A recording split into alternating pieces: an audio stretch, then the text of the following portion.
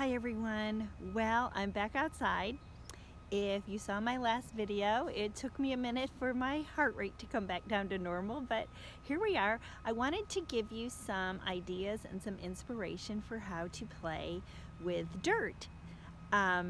So our program, as you might remember, is a Reggio Emilia inspired program, and one of the hallmarks of that is that we use a lot of natural materials for play, and also a lot of repurposed things, found items, things that you're recycling. So these activities kind of speak to both of those aspects of Reggio Emilia. I am building in the dirt out in my yard. I'm going to tip the camera a little bit so you can see what I am doing.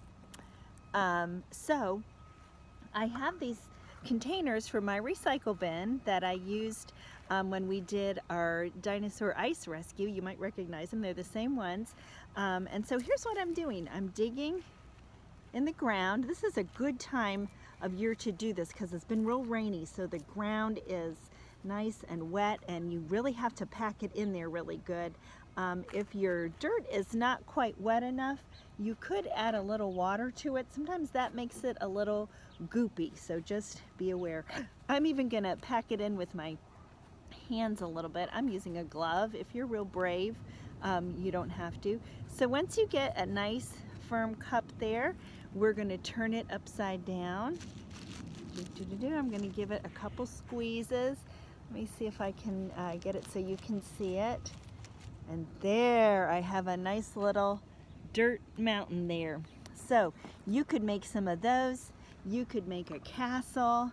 You can make a bridge. Let's see, I'm gonna hold this so you can see me making a bridge, hopefully.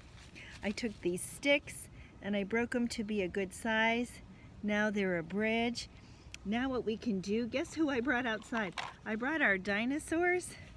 So you can have the dinosaurs climbing on the mountains. You can put them on the bridge.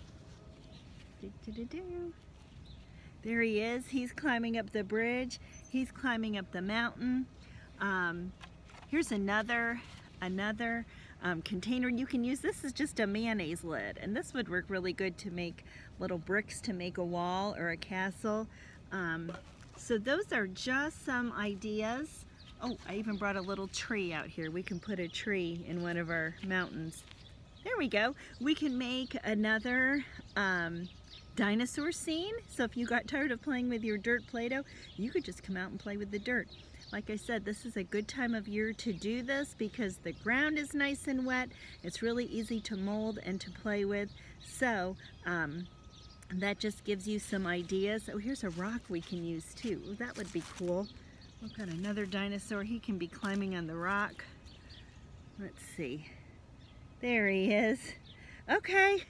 If that snake comes back, I think maybe I'll leave these dinosaurs here to scare them away.